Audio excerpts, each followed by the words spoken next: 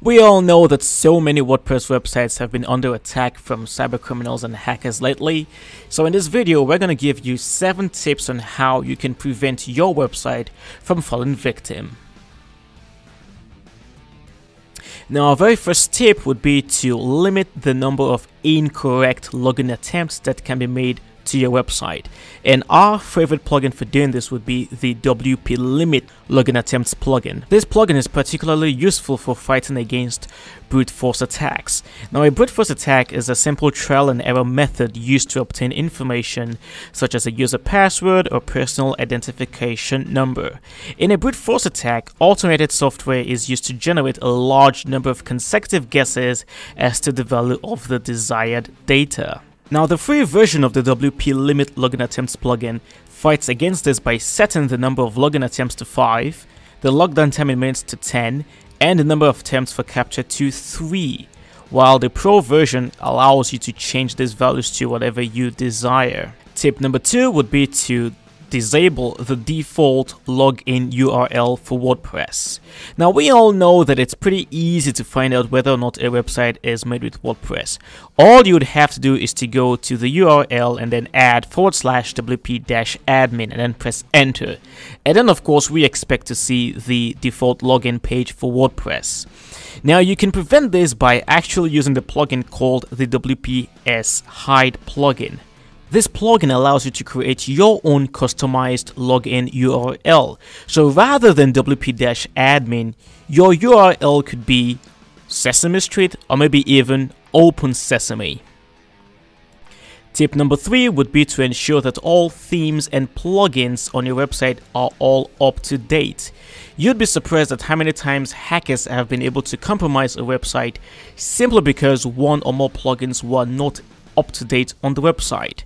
As an extra tip, ensure that any plugins that you're not running on your website are either deactivated or completely deleted from your WordPress website. The less plugins you have installed on your website, the less vulnerable your website is going to be. Tip number 4 would be to downgrade the role and capabilities of the admin username. Now, most people would recommend to you that you don't even have the admin username to begin with, but I would like to recommend to you that you actually go ahead and create the admin username, but then downgrade the role from that of an administrator to that of a subscriber. Now, what this does is that it completely fools hackers, because if a hacker discovers that the admin is an actual username associated with your WordPress website, he or she will spend all the time in the world trying to get the password associated with the admin account, hoping that once they gain access, they will have administrative privileges. If by some stroke of luck they are actually able to get the password associated with the admin account and they log in, they will only discover that rather than having administrative privileges, they only have subscriber privileges, which is practically 0. Tip number 5 would be to use a strong password. And yes, I know, we've been told so many times before to always use a strong password. But there are still hundreds of thousands of people who still use passwords such as password, admin, swordfish, 12345, and 1234567. If you're one of such people, desist immediately, because these are not good passwords. Now, what makes up a good password?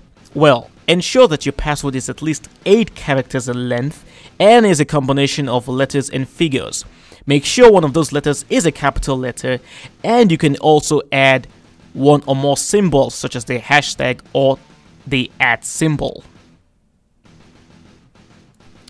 Tip number 6 would be to employ the use of the two-factor authentication method. Our favorite plugin for achieving this would be the Clef plugin. With this plugin, you can gain access to your WordPress website using your smartphone. It's a very cool way of employing the two-factor authentication method, and it also helps to add an extra layer of security to your WordPress website. We do have a tutorial on how to use the Clef plugin. The link will be in the description box below.